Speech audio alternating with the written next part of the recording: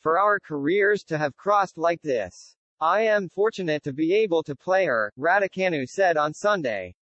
Whatever happens, it'll be an incredible experience that I'll surely remember for the rest of my life. It will be an exciting match, Raducanu said. I am looking forward to it. It will be an amazing opportunity to play the best tennis player of all time. Emma Raducanu feels her excitement building for a first-round meeting with Serena Williams in the opening round of the WTA Cincinnati Masters.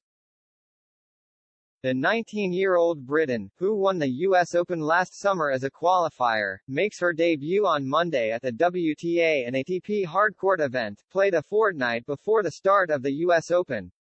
Williams has indicated she will leave the sport sometime after the U.S. Open, wrapping up a two-decade career filled with highlights, including 23 Grand Slam singles titles. The 40-year-old American was already ranked number 1 when Raducanu was born in November 2002. For our careers to have crossed like this. I am fortunate to be able to play her, Raducanu said on Sunday. Whatever happens, it'll be an incredible experience that I'll surely remember for the rest of my life. Raducanu is keen to get back on her feet after last week's first-round loss in Toronto to Camila Giorgi.